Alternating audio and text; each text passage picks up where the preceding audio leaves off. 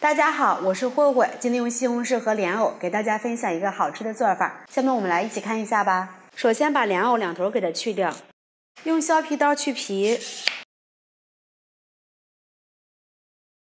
把莲藕切片，给它切成小丁，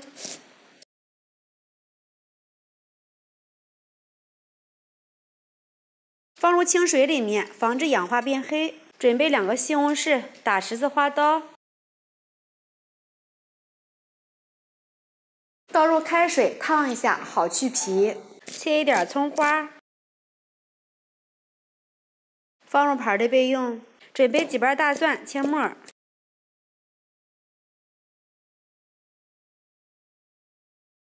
和葱花放在一起，把西红柿去皮，用开水烫一下，这个皮非常的轻松就能揭下来。先切成片儿，切条之后再切成丁，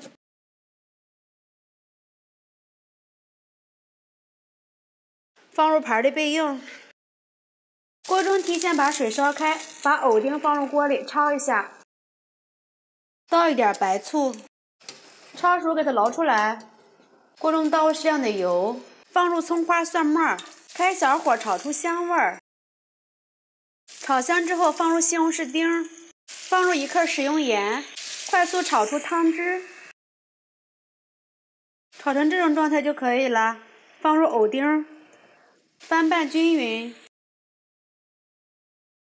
来一点生抽、蚝油，放入1克白糖，开大火翻拌均匀。翻拌2分钟，最后来一点小磨香油。搅拌均匀就可以出锅装盘啦。再撒上一点葱花点缀。